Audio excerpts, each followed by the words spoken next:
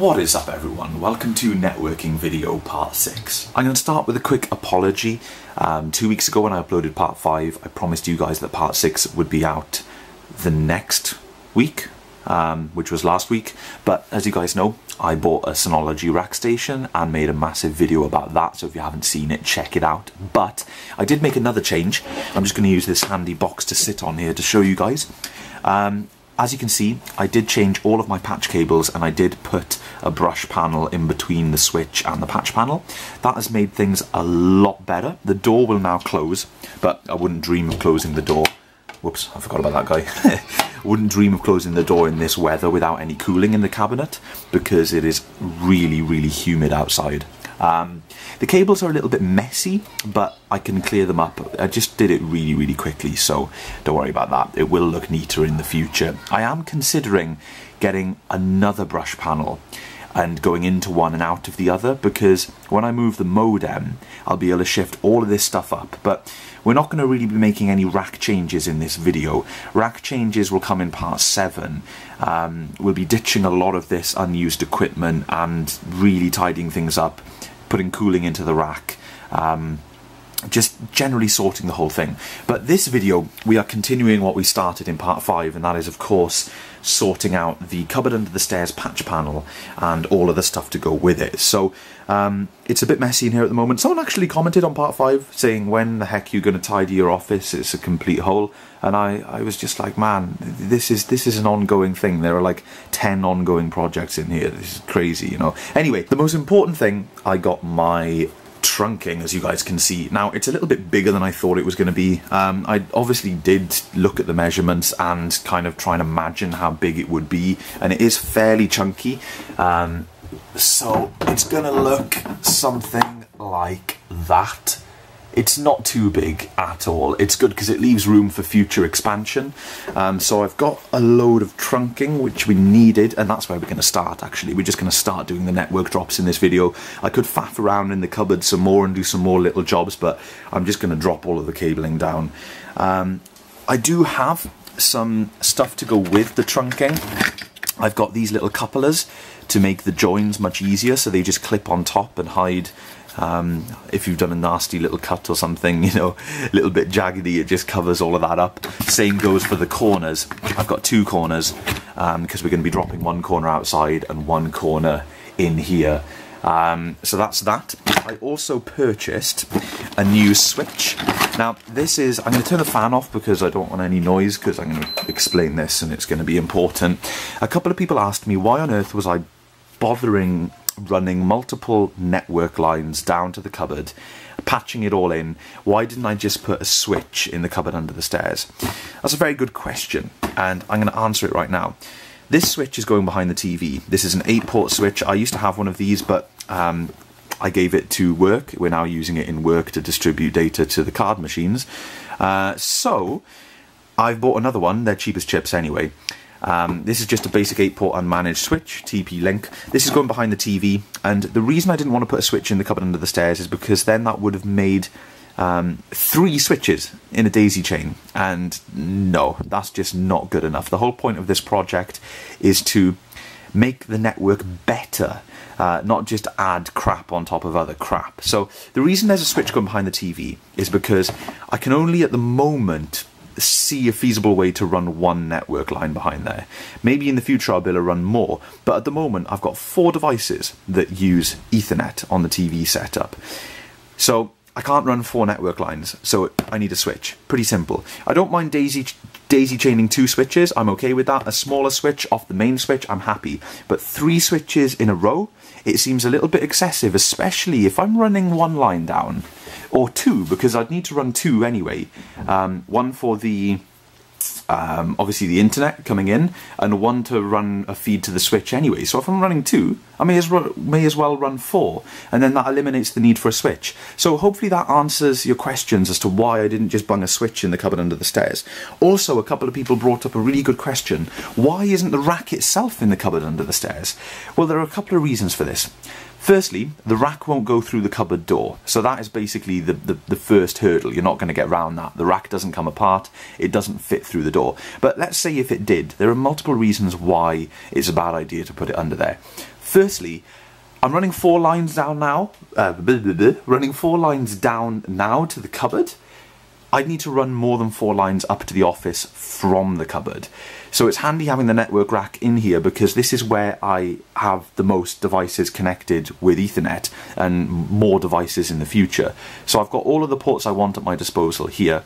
Also, a couple of other reasons. It is very dusty in the cupboard under the stairs. You saw the state of the walls. I'd be constantly hoovering out the rack, hoovering out the equipment. It would probably shorten the lifespan of any equipment I put in the rack. I just wouldn't be able to prevent the dust from getting in there. You can see the big hole in the ceiling and all the crumbly walls. That's why it's so dusty under there. And of course, once you put a big rack in the cupboard under the stairs, you can't really use the cupboard for anything because the big rack is in the way. So where's your Hoover going to go? Where's all that stuff going to go? So yeah, it made a lot more sense to do it this way. Plus it won't go through the door.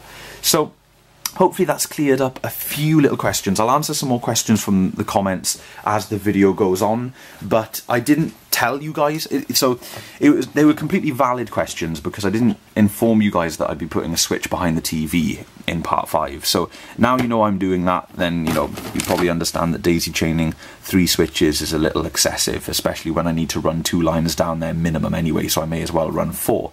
And due to the size of this trunking, I can run more in the future if I like, but there's no real benefit to me running any more at the moment. I don't have anything else to run to. I would love to run more than 1 network drop to the TV, but then you create a little bit of a conflict, because if I run 2 to the TV, maybe I could get away with running 2, that would be completely fine. I'd still need a switch because I've got more than 2 devices. So one gets its own dedicated drop and then the other ones are running off a switch. It doesn't really make much sense. If I'm going to put more than 1, I may as well take 6 back there, and there's no feasible way for me to take 6. So, it's just all these things. It's like a balancing act. You've got to kind of figure out where you need it, how you need it. Yeah, it's a process. It's a process. So while my drill is charging up, I've got a couple of things that I can be getting on with. Firstly, I need to clear some space, so I need to move the door and I need to move some other stuff. In case you're wondering, a couple of people asked me about the door. That's Eli's bedroom door. Unfortunately, he had a little bit of a door-related accident and it is now no longer on its hinges, so that needs a coat of looking at. Also, of course, I need to move the stuff that's on the landing so that I can pull the carpet back and pull the floor up, but that'll be a little further down the line anyway, probably in about an hour's time. I've got a nice slot of time to do this morning. It's just coming up to 9:45 now. I've been rambling for ages. So I've got a couple of hours that I can dedicate to this. What I'm going to do as well is I'm going to measure out the cabling, and I'm hopefully going to measure out an approximate length of cabling that I'll need, and I'll do it 4 times, pre-cut it, and then run it down that way. I won't leave myself short. If anything, I'll leave myself way too much. That way the cable won't go to waste. I can use it for something else in the future, and I will have enough, and I think that'll be the easiest and quickest way for me to run it, so I can make a little time altogether at one end, poke them through, job done. That is the first step complete. As you guys can see, it looks pretty damn clean. I'm going to have a shelf here as well, so it'll kind of break up the wall a little bit and just, I think, blend in. It is fairly big, but it matches the look of the room. So it's not screwed down yet. It's just using the adhesive, and I did have to unpeel it and peel it, stick it on a couple of times, so it's not quite sitting really flush against the wall. So I'll screw it down, but I've measured and it is as straight as I can get it. As straight as I can get it.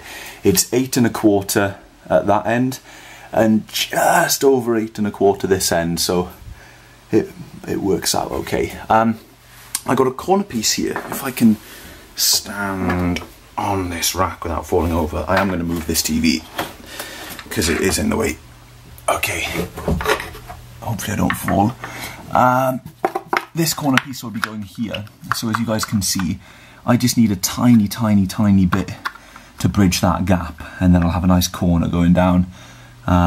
So I need to cut it, and I need a saw. I'm just kind of lacking in tools. So I've pulled out 4 cables and cut them to length, and I've basically created one solid chunk of cable at one end to push through the floor. That's why I've taped up so much of it, just so it's a solid piece that I can cram under the floor, because I don't have any rods or anything useful. I I've cut off all of that length, so that's the 4 runs, just in a heap over there. Trunking is secured to the wall. That went without a hitch. I added one little extra small screw this end, just because I'd unpeeled the adhesive a couple of times. It was a little bit flappy on the end, so thought I'd give it some extra security. Probably doesn't need all 5 screws in each one, but you know it's not going anywhere now, which is nice. I've begun drilling the hole through the wall. Unfortunately, of course, because it's right at the edge, I'm drilling through a stud, which is taking forever, and my drill is now flat. It's only a little cheapo little drill. Unfortunately, my really good hammer drill is the battery has given up the ghost, and it just does not charge. So I've made a decent start with the hole, both ends, but I haven't met in the middle yet, and just keep getting stuck. I've been working my way up drill bit sizes. I've made some progress. This bit of trunking is secured to the wall with the adhesive, and this bit of trunking is not, it's just there. But as you guys can see, this was made to measure, it really was. I haven't trimmed either of these pieces, and you can see it is just the right size. I can get my finger under there, which will be enough for the cabling to duck backwards a little to go under the floor. I won't even have to trim the carpet probably. I'll just trim down this little bit of skirting so that it can sit up next to it, and as you can see, that'll look quite tidy when it's all back. So I'm really pleased with that, and it'll be even tidier because this cable is pushing the carpet up at the moment, so it'll sit even flatter, which is really nice. And then at the top, I managed to, with my hacksaw, the only saw I own, I managed to cut off a little bit of the corner piece, and then a little more when it wasn't quite enough. Unfortunately, cut off a tiny shade too much. As you can see, there is a little gap. Let me get up on the chair to show you guys closer. Where is the chair? Oh, there it is, right in front of me. So as you guys can see, there's a tiny line there, but that is nothing. And of course, we're up on a chair looking at it. When you're down here, you just won't see it. You really won't. So I am very pleased with that. And then of course, the other side, we have got the rest. So I'm not going to secure the bottom bit. That was just there for sort of measurement purposes. I'll wait until I drill through the floor, otherwise the conduit will get in the way of the drill. It's going to be tight enough there as it is with the door frame, but I'm really pleased with this. It blends right into the door frame. It just looks like part of the door frame. That's very discreet in my opinion, so really good. Like a flipping glove, folks. First try on the cut, and the awesome thing is you can really easily hide your knobbly end. As you can see, you know, it's not a bad cut, but it's certainly not something you'd want in view. That's where these ends, sorry about this filming folks, it's hard when you're standing in the corner. That's where these ends really come in handy. Give me a sec, put it back the way it was, just ruined it all. Do you know what, I'm gonna stick it down as well. Bang, there you go, focus. There we go, that's more like it. Check that out folks. Okay, what I'm gonna do now is I'm gonna stick a drop on the wall. So I pulled the drill off charge for just a second to use some of its juice to finish this hole, and you may or may not be able to see, but actually it'll be easier from the other side because it's much lighter in here. Hopefully I can get this for you guys on camera.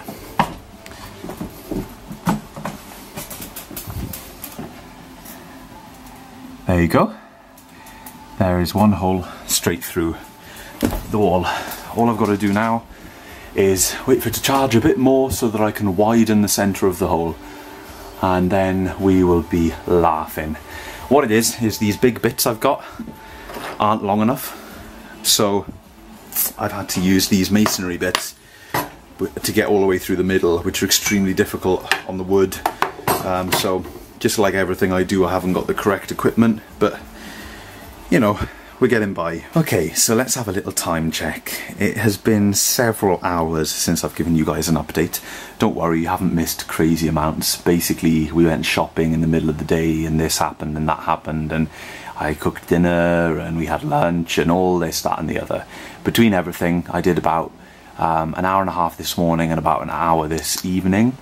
And the result is completed trunking, apart from the bottom two ends. So we've got 1 more metre of trunking to go under there and 1 more over there. But as you can see, our 4 network drops are run through the trunking. So here's the slack for the cupboard under the stairs. and here's the slack for the office, and as you can see, it's coming out of the trunking and it looks pretty damn good, even if I do say so myself. Unfortunately, I've got a little bit of a headache coming on, so I'm going to take some tablets in a minute and have a chill out this evening. I'm not going to do any more. I was going to get cracking on editing this video this evening, but I'll resume everything tomorrow. The only slight little downside is, as you can see, I nicked the wallpaper outside of the the trunking boundary. Gosh, you can tell what I normally do. And this side, the same thing, ever so slightly outside of the trunking boundary. That's just tiny, just a couple of mil. So a bit of filler will sort that side. Not a great deal can be done about this side, but to be perfectly honest, folks, this is the least of our worries, because we have things like this. Yeah, toddlers and wallpaper, not a good idea. So we're going to be decorating the landing and stairs and hallway in one big go. I'm hoping to do it this summer sometime. I'd love to just get it done. I'd love to just go for it. But we'll see how that goes. Anyway, back to the matter that we are actually discussing. This has turned out incredibly well. We are now ready to pull up the floor first thing tomorrow. I think that's the more exciting thing to do. We could terminate these ends and stick them in the rack, because that's going to take quite a while. Getting a tidy loom all ravelled at the back and feeding it in, pulling the rack out so that I can fit that last little bit of trunking. That's going to be probably about an hour's job, maybe even a couple of hours, just getting that sorted. So I think the more exciting thing to do tomorrow morning, first of all, would be to rip up the floor, send all of this cabling downstairs, and then punch these cables into the socket down there. Then we'll hang a tester out with them, and every time we crimp a connector, we'll be able to see if we have got continuity, and I hope to God that we have, because it was not easy running these cables, and I'm not even done yet. I will say one thing, it took me a lot longer than I thought it would to drill that hole. That hole was a bit of a nightmare, obviously, because it wasn't just plasterboard I was going through. Much more solid over there. It's right by the edge of the wall, so I should have known that. But I got through it with a variety of different drill bits in the end. I think I showed you that earlier anyway, but everything's just a little bit everywhere at the moment. One last thing that I'd like to just mention quickly is, in the last clip, I hadn't screwed down all of the trunking. Every single screw hole in every piece of the trunking, including this drop and the drop here, they're all screwed in, so they're absolutely solid. You can swing off them and they're not going anywhere. So that is also done. I wasn't going to screw after running the cables. I ran the hoover along all of the trunking as well, because there was little mounds of dust everywhere where I screwed. So it's just, it's all doing what it should do. And the plan is coming together. Right then, I'm just going to stop repeating myself, and I'll catch you guys tomorrow morning for the exciting part. Wrenching up the floor and dropping these guys down. It is the next day. It's about 4 o'clock. I haven't been doing any of this today. I've been doing all sorts of other things. But something I did yesterday quickly, when I had 5 minutes after recording the bits of the video you guys saw, I drilled the hole in the floor and I attached the bottom piece of trunking. So it looks fantastic. And right now we're just going to go for it. We're going to rip up the carpet, we're going to feed the cables through, and just, that is going to be such a big step out of the way. So I've put the cupboard under the stairs light on so we can see to feed the cables through. Let's do it. Check this out, folks. We have got the trunking completely done. The lid popped on.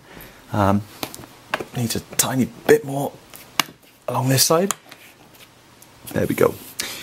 Cables have gone down. You can just about see them there. And then they come out here, which is fantastic.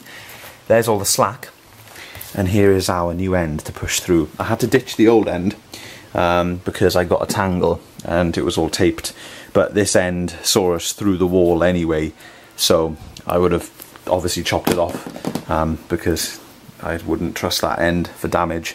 So now we are going down into where that light is just shining through. And this is not going to be easy, but once it's through, it's through. So the cables are run, as you can see, very clean.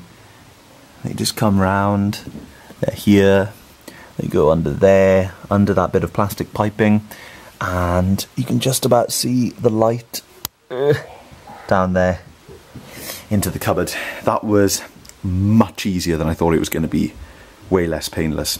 So I am super pleased with that. I'm going to put the floor back because we are done under here. We are completely done, and if all goes to plan, we won't have to pop this open again for a very long time. Unless I add more network feeds or do something, but I think 4 will be quite enough. It is Sunday evening and I am sitting here. I've just caught up with the editing of this video. We've got a decent chunk done this weekend. I was really hoping to come back this evening. I've been out with the family today, absolutely lovely day. I was really hoping to come back this evening and terminate the connectors on the 4 runs at the rack end and also punch them down in the cupboard end. But I am in no shape to do it at all. I am tired. The hay fever has been crazy today. My eyes are streaming, nose is running, sneezing, the works. Just absolutely bonkers. So all I want to do now is cook dinner, eat dinner, put the kids to bed and relax. So I'm not going to do any networking stuff. I think I would really struggle to do a good job this evening. So definitely slower progress this weekend than it was the first weekend that I did this with part 5, but that's okay because now that we've run the lines, we've got significant progress. We're well over halfway now, well over halfway with this project. We've still got 2 major line runs to do, the one to the TV and the one to the modem, but that's fine, that'll come in the future. In this video, a little bit in the future, you know, it's not going to be one of those things where it's delayed for 3 years, I promise. But let me just show you guys, I've put the carpet in the floor back and everything, so that's some progress. And what I'm going to try and do is something that's slowing down my workflow now is the fact that I'm kind of working on so many different things in here at the moment that every time I go to find something I can't find it or whatever, so I need to tidy all of this up before I continue working on the network stuff. So I'll try and get that done in the week, and then next weekend hopefully we can just blitz some networking. But as you can see, all of the carpet is back and this is really clean. All we've got to do is trim down the skirting and put the skirting back. I mean, it doesn't really matter, the skirting in the whole house is really crap, but you know, just at least something sitting there. Where is it anyway? It's around here somewhere. Just as a demonstration, here it is. So it's just going to look a little bit like that. So as you guys can see, pretty nice, just without that end bit. So it's looking good. That'll be clean, really clean. So here we are on my desk. We've got RJ45 connectors in this box here, choice of green and blue. We've got my crimping tool, some other bits and bobs. Apologies for the mess, and I'm trying to keep a straight face, but believe it or not folks, there has been 5 months between the last clip that you just finished watching where I was on the landing talking about the skirting board. Yes, I have watched it back because I couldn't remember where the heck I was. There's been 5 months between then and now. I've done some cool stuff off camera. While I've had 5 minutes over the last couple of months, I've finished off a few cool little things in the cupboard under the stairs. They weren't worth pulling the camera out for, so what I'm going to do now is terminate these connectors, and then this evening I'm going to show you guys exactly what I've done in the cupboard, because the exciting part is, as soon as I get all RJ45s on the end and I plug these guys into the rack, we can move on and we can actually start, we can pretty much, yeah, everything we did in the cupboard, we can power it up and make it live. We can move the Hue bridge, we can move the router, and that gives us great progress. All we have left, and by the way, the original plan in the earlier part of the video, or the previous part 5, the earlier plan still stands. Everything that I was going to do, I'm still going to do. Even though a lot of time has passed, I have not come up with a better plan. This is the plan that I'm sticking with. So let's put some ends on these cables. Alright guys, I have terminated all 4 cables and I've tested one of them. I've tested this guy and it happened to be number 2, so I've marked 2 on there and 2 dots on the cable itself. So I'm just getting ready to test the next 3, and for that we have to go up and down the stairs a few times. Alright folks, so I'm talking a bit quietly because the kids have just gone to bed. But don't worry, I'm not going to spend too long up here. We'll go downstairs and then I'll be able to talk relatively normally. Although there's a direct kind of hole underneath their room into the cupboard under the stairs, so I'm not going to talk too loud tonight. But hopefully you guys can hear me okay and it's not too distracting. Every single feed works. I've labelled them all for 1, 2 and 3, and they all work. So I've tested every line for continuity, all 8 wires in all 4 cables working, so super chuffed about that. So I need some patch cables for downstairs, and I need to shove all of this cabling behind the rack. I'm going to do a super quick job for now. We'll pull the rack out completely and make it all neat in the future. I'm also going to move my power line adapter downstairs because there's no need to have it up here anymore. I can move it into the cupboard under the stairs. It's only temporary under there anyway. I can't change the lights in here to make any more light because, like an idiot, I've unplugged the Hue bridge. But it'll be 2 shakes and it'll be plugged back in. So we have got 3 devices essentially that are now being added to this setup, which is going to make it live, and that's super exciting because right now it's just been a load of stuff that's hanging on the wall that means nothing. So here we have the Hue bridge. This is moving from my office down into a much better location. Here we have the Airport Extreme going on the outside, and temporarily the power line adapter until we run that main gigabit feed from that patch to behind the TV, which will hopefully be in this video. So what I'm going to do is plug all this in, then show you guys everything I've done, because there's not much to see visually different from the last time you saw this, but there's just a load of punching down, and that all happens obviously at the back of the sockets. You can't see it, but all the cables are going into the back boxes, so you'll notice that as a difference. So I'm going to quickly plug all this in. I'm not going to tie any cables down. No cable is neat in there at the moment. I'm going to leave it all until the very end, then dress everything back neatly. So we're going to wait until the last day for that one. Okay folks, so let's turn it on, plug it in.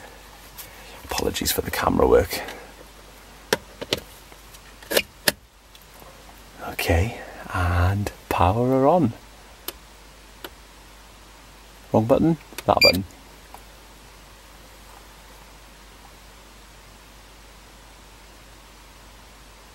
Okay. Green light. Yeah. Now we're going. So, power line is on and connected. This is temporary. As you can see, the power line is connected to port number 3. Port number 3 will eventually be going down into this port. That'll be the TV line, but this line is connected. Port number 2 is going to port number 1 on this socket, and that is the airport on the other side. I'll show you that in a second. And then we have port number 4 going to the Hue bridge, which is just booting up, so hopefully, yes, it's now active. Excellent. So the Hue bridge is just sitting there, and then we have port number 1, which is dangling at the moment. It'll eventually go into this guy, which will be the feed down there to the phone line. Sorry, this is so close, but hopefully you guys can get a good idea. There's all the lines. As I said, I will tidy everything up very soon, but here it is for now, up and running, finally. So there's the Airport Extreme, powered up, green light, working. Super chuffed with that, and it's a really clean setup as well. Nice.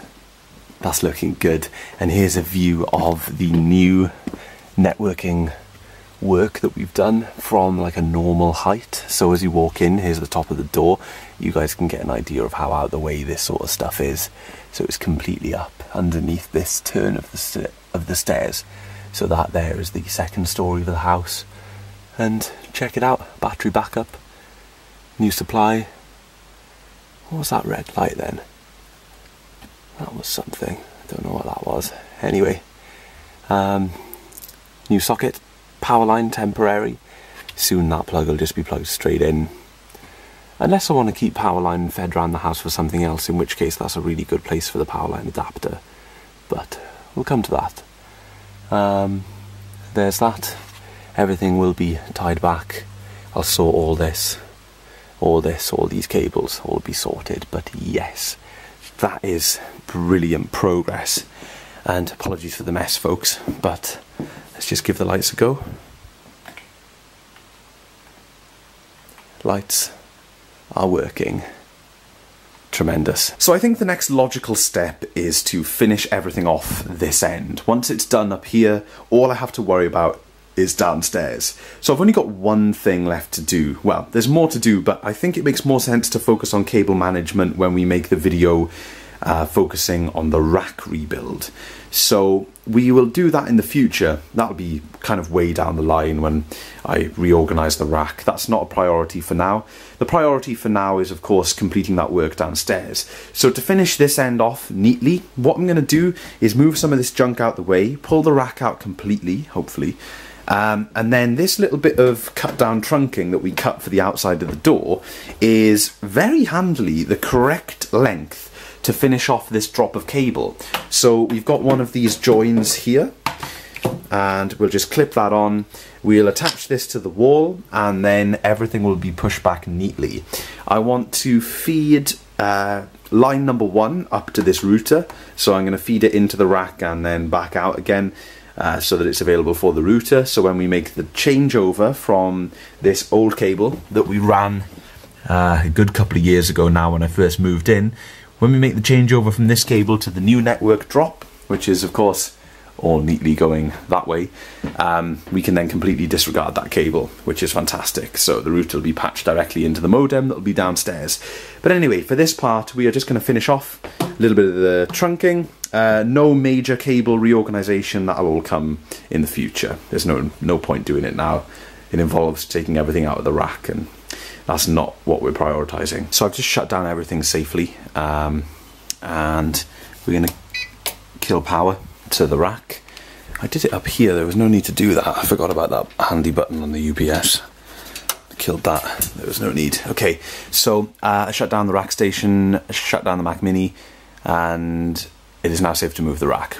I moved it ever so slightly yesterday with the disc spinning, and I kind of didn't even think about that. I did it extremely slowly, and I was worrying about that yesterday, with 4 figures dumped into hard drives within this rack right now. It is super scary for me to mistreat it, so I only moved it about 2 inches outward, and I don't even know if the discs are spinning. I wasn't personally seeking anything. Whether it was doing anything, I've got no idea.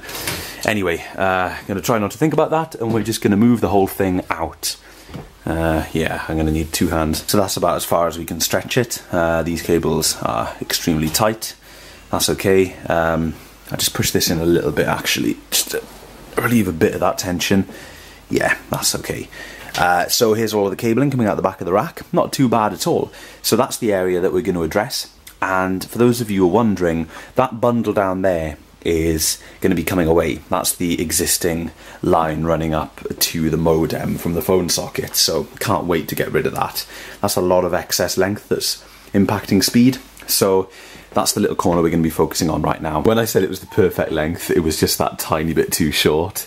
And it is hammering down outside. My saw is in the shed at the top of the garden. And when I say hammering down, I mean hammering down. So check that out. Handy work with some wire cutters and a Stanley knife. Yeah, kind of killed the adhesive, but doesn't matter because I've got screws to screw it in. Boom, there it is. That is pretty good. A bit of a bulge in the join, just because the trunking is so tight to the wall. Obviously you don't have to use those. If you can cut them perfectly and match them together, you don't need to use them, but I am nowhere near good enough to do that. So I've got a few joins, 1, 2, 3, 4. But you know what? I'm more than happy with that. So I'm gonna push this rack back, try not to jam any of the cabling, and then we'll power it back up, and that'll be a clean look. All the network cables are in. So all of this will get managed in the future. It's no big deal for now. So there it is. The network cupboard, rack, whatever, is pushed back, and all of the cables are just sitting back there. I can now push slightly further back because I don't have the power line adapter plugged in, which is a huge pro. And as you guys can see, all neatly going down the back. So beautiful. Let's power everything back up and get things up and running once again.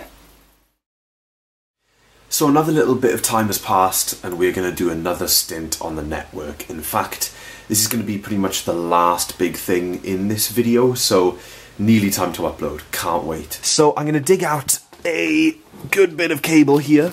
I've unfortunately now left myself with some offcuts and things like that, so I need to be cautious of length. I don't want to go running a cable and then run out of length.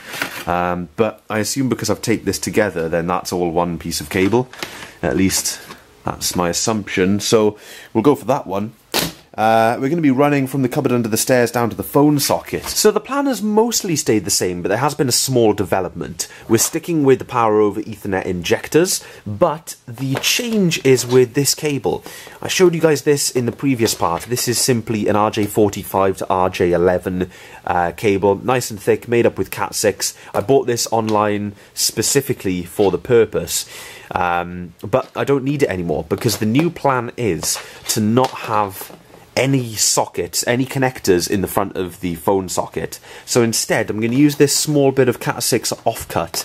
I'm going to pop an RJ11 on one end that'll go into the modem, and on the other end, I'm simply going to trim everything down and just get my blue pair, which is the center pair, on a cable like this.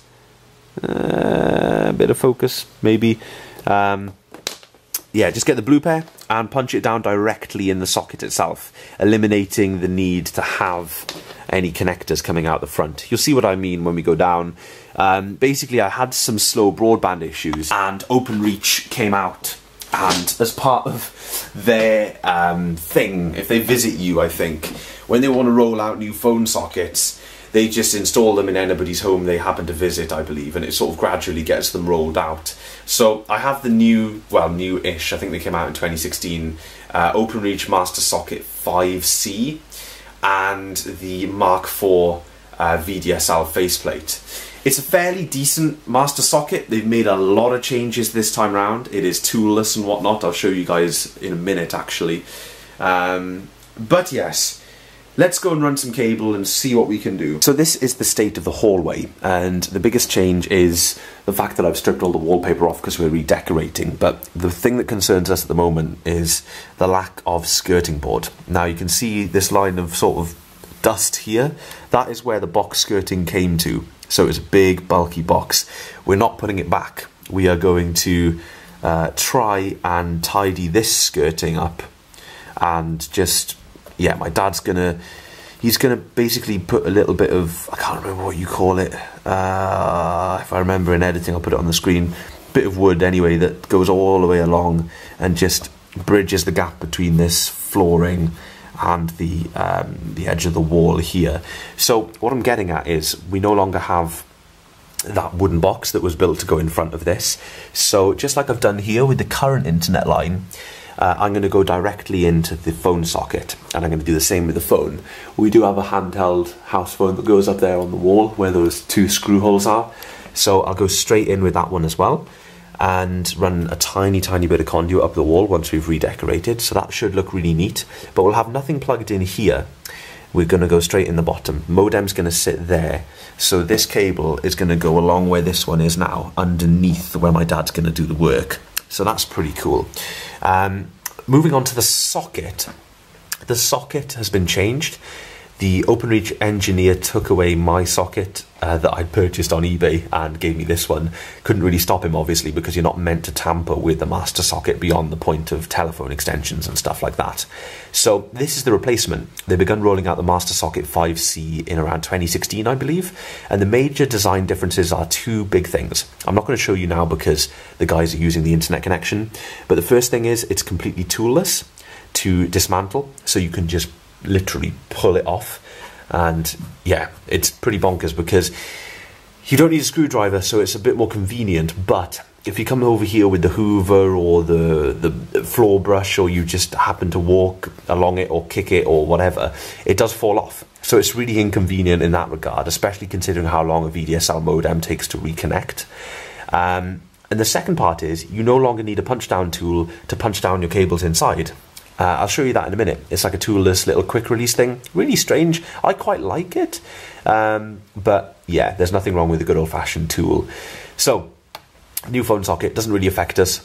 We're not going to have anything plugged in the front by the time we're finished. Yeah, I guess I'm just going to start clearing out the cupboard now to make space for me to be able to run this cable. So here we are right at the front of the cupboard under the stairs, and that point over there where the torch is shining, well, actually, as far in the corner as possible, is where we're going to drill. So I'm trying to decide right now whether I'm going to drill from this side or drill from that side. There's kind of pros and cons. Yes, it's really cramped in here, but I can take the drill at an angle facing the wall. So that means that when the cable comes from the skirting, I can hopefully hide it with the carpet and you will not see it at all. It'll just go straight in. But then the other disadvantage is I don't really know. Well, yeah, that was the advantage, sorry. The disadvantage is it's cramped and I can't really tell where we are, kind of thing. But I'll go and investigate. I'll move this tin of paint and I'll go and investigate and see where we can drill. Okay, new development. It's going to be really awkward from this side because I can't drill low enough to the floor. Reason being is because this piece of laminate that's been flopped in here as like a leftover from when they did the extension, because this is the flooring we have in the kitchen and the downstairs bathroom. As you can see, there's a lot of movement in it because it's not actually flat, it's ramping upward towards the stairs. It's not actually sitting on the floor. Let me try and demonstrate. Oh, you can see it right there, look. Huge gap underneath. So we actually want to drill under where this laminate is sitting. Well, not technically. Technically, we want to drill in that tiny gap in between the laminate and the stairs, but I don't think we'll get down there. So we have what looks to be success. We got a little hole down there, as tight in as I could get it with the drill, and that's a good size. So it'll just tuck around there and straight in, no messing. Push the carpet back, job done. You will not see it once all of this is sorted out. So let's go back in the cupboard and we'll feed through some cable, see if we can pull it through. Here it is, the cable, perfect. So I'm going to pull through a generous amount of length. I'm going to create a slack loop down in the corner there before I start tacking the cable along the stairs and up inside towards the patch panel. That way I've got slack there if I need it to you know, alter anything at the other end if I ever need any more length or whatever. So that's the plan at the moment. So here's our little bit of spare slack that can sit down in that corner. I'll go the other side, pull that through, and as far as I'm concerned, we can start tacking the cable back here and then punch it into the socket, and we'll be able to pop an end on the end of the cable down there and give it a test. So there it is, tacked up. Not the neatest job in the world, but it's in the cupboard, so nobody can see it. Tucks behind there, comes out there, and goes into the back box, of course. So we've got some nice slack that we can bundle up there. I'm going to do a nice little neat slack area and tie it all back and stuff as part of the finishing touches. But we can now punch a faceplate onto the front of this cable. So I just need to go and find one. A nice single socket faceplate. So the faceplate is on, folks. It's all punched down and hopefully ready to rock. The slack is there for now until we dress it all back neatly up there. I've poked a lot of the slack for the upstairs lines back through under the floor, but we'll readdress all that anyway. So now I'm going to go and tackle the other end, and we can actually test this line once we get this cable cut to length and an RJ45 on the end. So this is the old feed that I've pulled out from the gap, and I've crammed in this new feed, and it goes all the way along, all the way along, all the way along, all the way along, to a very handy little bit right at the very end, in the corner here, where the floor raises up ever so slightly. So the cable is kind of tucked under there, and it comes underneath the incoming BT line. And now I'm just prepping to put an end on here, and the plan is to put the modem here, somewhere, sort of there. And then what I'm thinking is, because there's going to be quite a lot of cable action this side, by the way, this is just an old telephone extension, it used to come along here, it actually comes out under the floor and goes through into the other room. That was, believe it or not folks, just as a little side note, I'm not sure if I showed this in part 1, look at the gauge of this cable. Ancient. That was running the previous owner's router, because the router was running on that extension in there. So it was coming in on this line. There was no master socket. It was just terminating here in this block connector thing. And then there was a join. Oh yeah, this is what it was doing, sorry.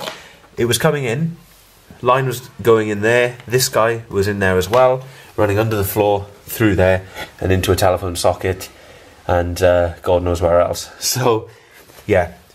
Needless to say, we've upgraded the network in this house ever so slightly. So, back to this. I'm going to put an end on, and then we're going to pop the modem on the wall here, so we'll have some downtime from the web for a short while. Let's experience the moment of truth together. I've got the other end of the tester plugged in under the stairs. Let's plug this end in. Where is it? There it is. Okay, let's go. We'll go rapid fire. 1, 2, 3, 4, 5, 6, 7, 8. 1, 2, 3, 4, 5, 6, 7, 8. Job done, folks. That is one successful Ethernet run. Most definitely successful. So, this is pretty much permanently going to live inside of this, obviously, because we're running the modem from this guy. That's the next step, getting the modem. I almost forgot one thing before doing the modem, and that is prepping the little cable to go from the phone socket to the modem. Looks a bit ugly because I don't have a cable boot end bit for any RJ11s, but yes, indeed. I've done blue and orange, only needed blue, but I occupied all 4 pins because it's just easier to make the cable that way. I could have maybe cut them a bit shorter so that I could have crammed the sleeving into the end of the RJ11, but I don't think it would have really fit anyway, so that'll do for now. I can always redo it. We'll just test to see if it all works first. So what we're going to do is run a quick speed test on speedtest.net just to see where we stand with the current cabling setup. Bearing in mind this is the 25-meter run that we run in part 1, and it's been running my internet connection for the last 3 years or so since I've lived here. We're hoping to get a bit of an increase. If I can get past 60 on the download there, that would be sweet. Connection doesn't perform quite as well as it did when we moved in. There'll be several contributing factors to that. Most notably, more people on the street opting to connect to VDSL or fibre to the cabinet. So there we have it. 58.84 and 15.87. I'm going to screenshot that so I don't forget. And let's go to dismantle the modem, the current modem setup, and move it downstairs. So this is the final time, hopefully, final time we will be using this massive cable. Let's kill all of this, kill that, kill this. There we have it. The modem ready to be placed on the wall downstairs. Oh wow, you can mount it sideways. That's pretty neat, like that way. Oh, that might be fun actually. Yeah, we'll do that. It'll take up less space. Or it's kind of neat having the connectors go to the bottom maybe. Yeah, we'll do it this way. If I want to box it in, then it's easier because I can just box in the bottom half. So that's that. I'll fish out the power cable and then we'll do up a quick template to screw it on the wall and we can plug it in, give it a go. So one change we need to make up here is we now need to plug the new router line into our router, because for those of you who don't remember, we are now using this time capsule as our router. So we're going to go into the WAN port like so. There we go, and we should be connected now. So, sorry for the dodgy filming folks. I can take this slot downstairs I'll send power down that line through the power over Ethernet injectors, PoE. Yeah, we've got the power supply for the modem plugged in the cupboard under the stairs. We've got the PoE injector in place, plugged into power there, plugged into number 1, which is of course linking up to the office, and then we've got it patched directly into that line we've just run. And let's see if we got power at the other end. That makes me a very, very happy man. There you have it, powered up, and it's gonna go like that, really neatly behind the front door, in nobody's way. Lovely stuff. So what I'm quickly going to do now is, oh, this is a good opportunity to show you guys the phone socket. So check this out, new Master Socket 5C, completely toolless. I just grab the sides and pull the front off. So this is the Mark IV VDSL faceplate, but of course they do other faceplates. Now, here are your telephone extensions. So your telephone extensions are on the back end here, so that's really good. You don't need any kind of tools. You just flip that open, push the wires in, and flip it closed. Same goes for this one. This is the broadband line, the VDSL line. So as you can see, I've run out that one, but we're going to be running, where's it gone? What's that little cable I had? Here it is. We're going to be running this one that I've just made. So yeah, you don't need to trim the ends of the cable or anything. You just push it in and push it down, completely toolless. Pretty bonkers, really. So we're going to do a test run and see how far we get. By the way, the BT line is also toolless. If you unscrew the faceplate, the socket, and you just pull it off, it's coming through the back box as normal, and then it's toolless on the back. There's like a red thing that's equivalent to this, and yeah, it's bright red, and you just punch it in there and job done. So yeah, I'm kind of nervous to see if this all works. It's so far so good, but let's see. So once you've got the wires in, you can just push that in the little gap underneath. There's another gap in there if you want any telephone extensions to come out. And then the whole thing, you just push it back on. I tend to give it a bit of a slam because it doesn't really fit the best. And now we can plug in the phone line to the modem and see if we get any action. This is the moment of truth, really. So I've done a quick reboot on the modem, and now we just wait for it to connect. You know what that light means, folks? We are connected. So, just to give you guys an idea, in case you've lost me somewhere along the way, we've eliminated the 25-meter run, and it's that exact length because I bought it in that exact length. 25 meter down to this. What's this? 0.3, 0.2, something like that. Super short. So let's go and do a speed test. Okay, here we go. We're gonna go again. Come on. Come on.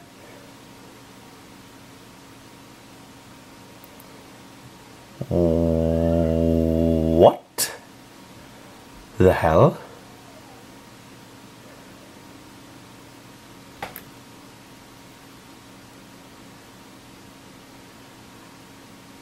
You're kidding me, we've lost like 10 meg on the download. Let's do a refresh.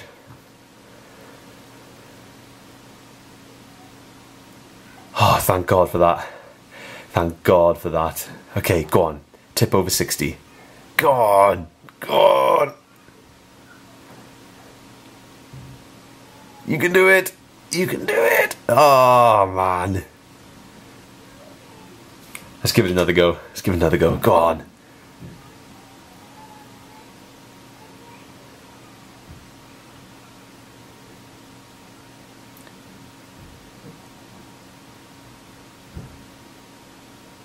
Okay, so we're a tiny bit quicker, like 1 meg. Oh, 59.98. We were nearly there. We nearly hit 60 meg. What were we before? Let's have a look. 58.84, so yeah, we've gained like 1 megabyte, which is kind of in the realms of... ooh, we're higher on the upload as well, 16.07 versus 15.87, so it's all within the margin of error. So no mega obvious speed increase, but that's okay. The whole thing is much more convenient now anyway, the way it is. Yeah, I was hoping for a little bit more. That's okay. We had a really good cable running up the stairs, to be fair. If we'd run all of that on like standard ISP gauge cable, like the really thin, flat little cable, then you'd notice a speed increase straight away by moving the router closer to the master socket. Really would. Especially if there's a couple of joins and stuff, or if it went through another couple of telephone sockets. Which it sometimes does, you know. Sometimes people in their homes loop the router through telephone extensions using the third and fourth wire in a two-pair cable. So yeah, over anything like that, you'd notice a huge speed boost. But this was a direct link between the master socket and the modem, and it was Cat 6, so nice beefy cable. It's just different because you're eliminating that 25-meter run. But then again, I am happy. I am happy. I'm just running it again just to see. Yeah, it's all within the margin of error, unfortunately. So that's okay. So there's that on the wall, as you guys can see. Job done. I just need to get the hoover and hoover up all this dust. I'll give this whole place a hoover once I've moved all my stuff. But before then, what we'll do is we'll ditch the old cable and get rid of it completely. As you can see at the top of the stairs, I've even gaffer taped it on because it was all the plastic clips had broken, so it was really dangerous at the top of the stairs. But the plan is now, when we redo the hallway, if we just get a nice bit of board, just a nice little, you know, drop of wood here, just covering this lot. All of this was going to live inside the box skirting, but obviously we're not having the box skirting anymore, which is a good thing. So yeah, very happy. And this is secure, not going anywhere. Good stuff. So we're in the office and I've chopped the line that goes under the carpet, pulled out the rest of it. I'll pull out this one sometime in the future because it's all tangled up in the back of the rack. So yeah, it's not in anybody's way there at all. You may be thinking I could have left it there as a backup for now, just until I run the new system in. Well, the thing is, it was so dodgy at the top of the stairs there that it was just easier all round to yank it out. I can always make a temporary cable. Massive success with this little session. I'm now going to go with the family and watch the new How to Train Your Dragon. So yeah, we'll resume Network Part 6 with the finishing touches really soon, and then I can get it edited and out to you guys. Awesome. It is Saturday night and I am hoping to completely finish Network Part 6 tonight. But I do have a little bit of an announcement to make. But before then, I'm really hoping that I can be as productive as possible this evening. It is already 25 to 8, so not tons of time, but hopefully enough, you know, a couple of good solid hours to get this done and tidied up and just seal the deal, really. You may be wondering about something I haven't mentioned in quite some time, and that is the Ethernet run from the patch panel to the TV. It's a very short distance, but incredibly frustrating. So we're still running on power line, of course. There's the power line adapter, temporary patch cable going from that power line to the 8-port switch underneath the TV setup. If you guys haven't seen the incorporation of that switch, check out the recent TV setup video. I'll explain everything in that. But of course the idea is to have a much shorter patch cable going from that 8-port switch to a socket on the wall. Nice and clean, nice and tidy. But I'm going to make the announcement today, even though we are going to put the cable in ready, we're going to punch it down in the socket ready, and we're going to prep it as much as we can at this end so that we can cable manage.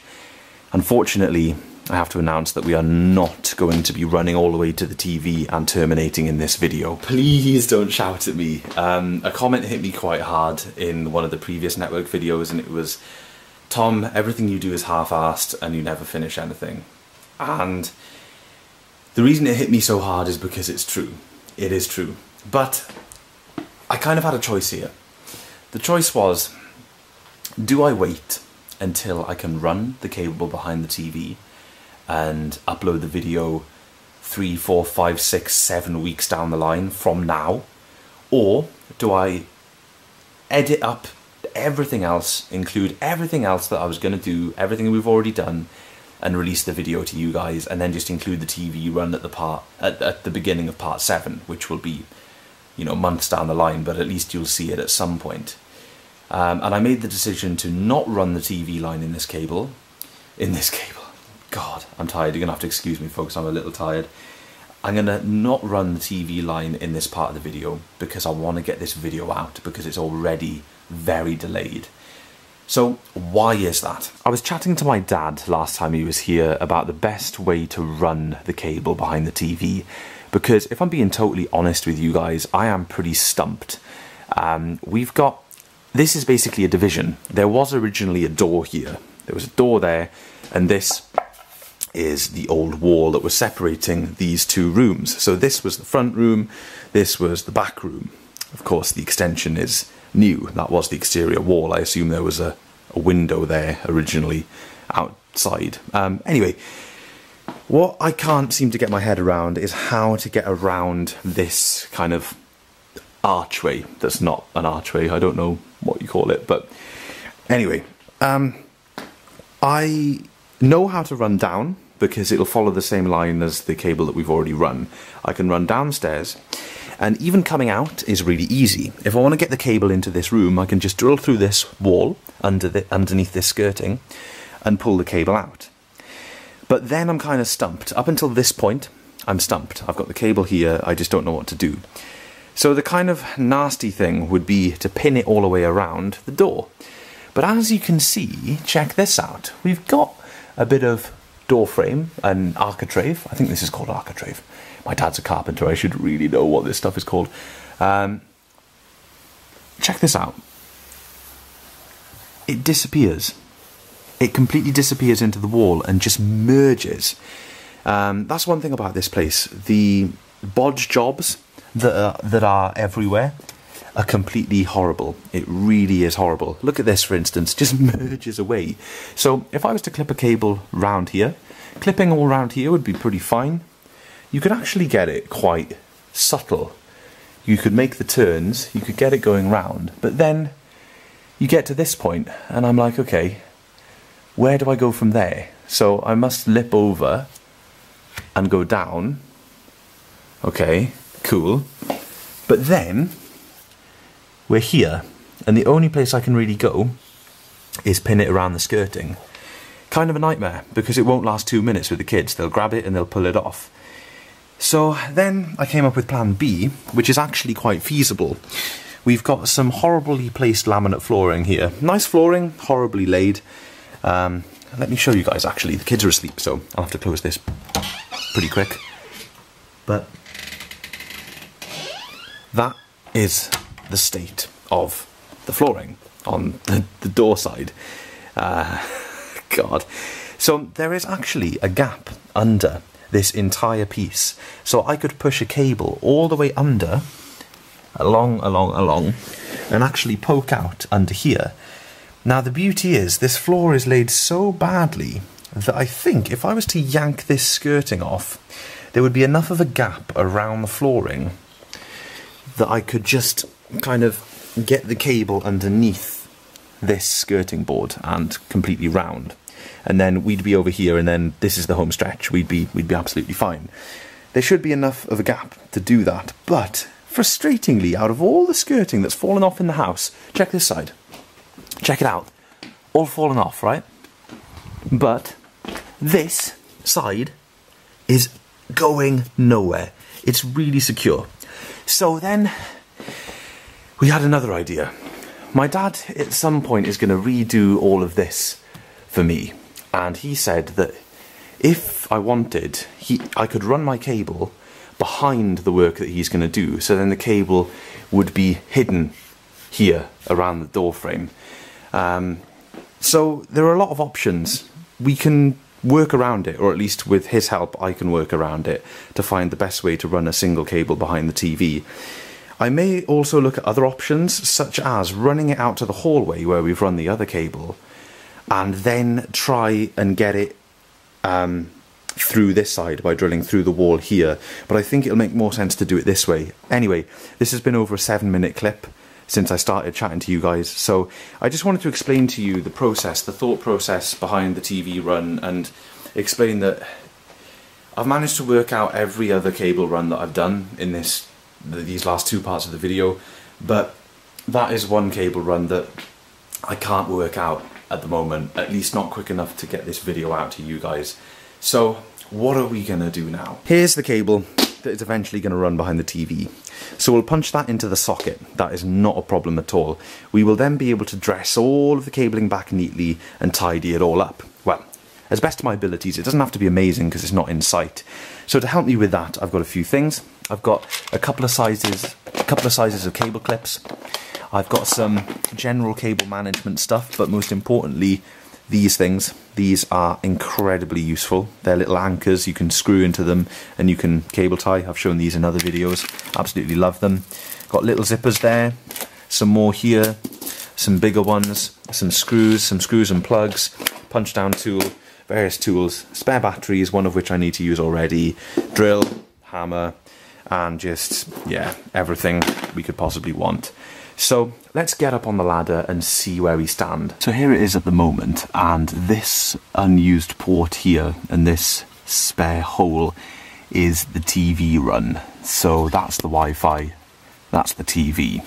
The idea is to follow this line up and of course join the socket, but leaving some slack, just like I've done there, just like I've done everywhere, to make things easier. So what I'm going to do now is take that socket off, that faceplate. I've got the cable here and I'm going to punch it down, and then we're going to reattach it, and then at least every punch down will be complete. I am such a drip. I originally thought that I brought everything up the ladder that I needed and I forgot a cable tie. So, okay, no worries. And I was like, I won't take these snips down just yet because I will need to cut the cable tie. But I did put my screwdriver back down on the floor over there, and I now need to put this faceplate back on. So I need to get down off the ladder once again to get the screwdriver. Massive pain in the ass because there is no room to get on and off. So guys, I have swapped the patch cable between port 2 and the Wi-Fi for a shorter one. Fits perfectly. I've still got the long cable patching between... Oh, actually, a short cable might reach... No, it won't. Okay, I've still got the long cable from 3 to the power line, but as soon as I'm ready to swap into this port, I can take another short one and use that one, so that the only long one remaining will be the one that goes to the Hue bridge, because it needs a bit more length. Then what I've done is, because the PoE injector was hanging out of port 1 and just sort of dangling, I've got one of my little Keystone RJ45 to RJ45s. I've used 2 short patch cables, one there and one there. Sorry about this filming, folks, the proximity is crazy. And I'm going to tie this on the board here, really neatly, and tie this one here, so that the whole thing will be laid out nicely and you can see everything and patch in and out of it, rather than there being like a floating mess of cable in front of the board. So I'm going to get to that now. I'm basically just going to use cable ties and those little anchors. There we have it, guys, the completed PoE injector board placement, I guess you could say. So that is really neat and tidy. Very pleased. The next step for me now is to secure this bit of wood in the wall so that I can anchor to it and make everything neat down the bottom end here. And then we'll just kind of work our way along over to the power and then finish off up there. See what we can do up in that neck of the woods. Time is really ticking. I forgot how long it takes when you're crammed in here. I have made great progress. This is now secure, very secure, it's not going anywhere. And as you can see, I've neatly tacked those 2 runs back there. Looks like I'm going to coil the slack in this little gap here, and I can just attach it to the stairs, so that'll work really well. Yeah, got to knock that one in. I've forgotten my hammer down there. And neatness up the top. I've bundled together a load of slack, tied it together and pushed it back underneath. So yes, this is about it for tonight, I think, because I am absolutely knackered and boiling hot. Doesn't look like much, but it is significant progress. So yeah, we'll resume tomorrow night, and hopefully tomorrow night will be the final night. We can get this done. Come on. I've just done my final session in the cupboard for network part 6. I'll show you guys everything that I've done. This is the final clip. We are done. So both cables are running down the side of the stairs. I've got the TV line just at the bottom there, all the slack ready to go out to the TV in part 7. So they come up here. The slack for the WAN line is actually up here now. So there's some slack down the bottom corner, and there's some slack here. So plenty of slack on that line. Hoping with the TV that we can do some slack down the bottom corner there, just in case it's ever needed. Trying to make this, you know, a really flexible setup. So both lines come in nice and neat, and this is the completed board. So yeah, completed everything. One thing to point out is, of course, from port number 3 here, this line that's running to the power line, I do have another one of these shorter purple cables. So when we do the TV run, that port number 3 will just be bridged over to this second port here, just like port number 2 is doing. So that'll look quite a bit neater. I'll also find a cable that is in between the length of this and this. This doesn't quite reach, this is too long to get to the Hue bridge from port number 4. So other than that, that panel is done. You can see I've got the power cables all neatly tacked along. It may not look like I've knocked these all the way in, that's because I haven't, but they're extremely long, so they're very sturdy, and it's, you know, really, really tough hammering in such a tight space actually. It's not really, I'm not really used to it, so I'm not used to hammering things in general, let alone tiny, tiny little things in a tight space. So yeah, say what you will about all those sentences I just said, but you know. We've got the UPS here and all of the power cabling coming down from that quite neatly.